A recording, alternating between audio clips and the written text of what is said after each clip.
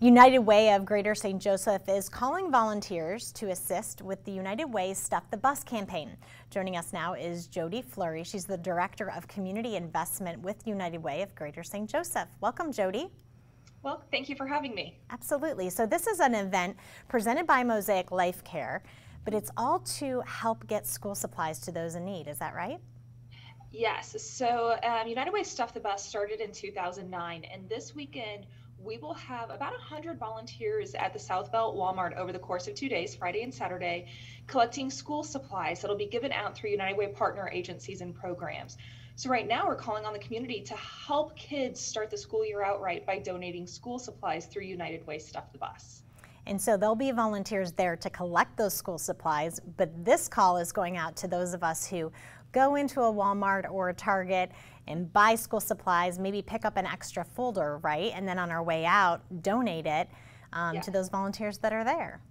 Yes, and by having people just pick up a few extra items when they go into the store, we're able to help out so many kids have the school supplies they need, whether it's a backpack or a couple of boxes of crayons, pens, markers, whatever it may be. All of those school supplies help kids with what they need when they go back to school in just a couple of weeks. And you even said a pair of shoes. We could grab a pair of shoes, any size, and donate them. And those can be used for your partner agencies as well. Yes, so two of our partner agencies, the Salvation Army has the Back to School Fair, which helps get the school supplies out, and then Community Services has their Souls for Christ program, which provides kids with a new pair of sneakers or athletic shoes for the beginning of the school year. And so we're collecting items for both of those agencies to be distributed before school starts later this month.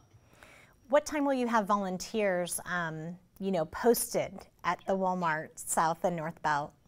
So this year we are only at South Belt Walmart, and we will have volunteers there from 8 until about 7 o'clock at night, 7:30 on Friday, and then on Saturday we're back from 8 until 5:30. There'll be some collection places if you happen to get there after we are gone. And then if people aren't able to make it out to South Belt Walmart this weekend, they can always call the United Way office and we can arrange a drop-off or a pickup to make sure we get those supplies out to kiddos. That's wonderful. And if people are interested in learning more about United Way and your partner agencies and all that you do in the community, what's a good website for them to go to?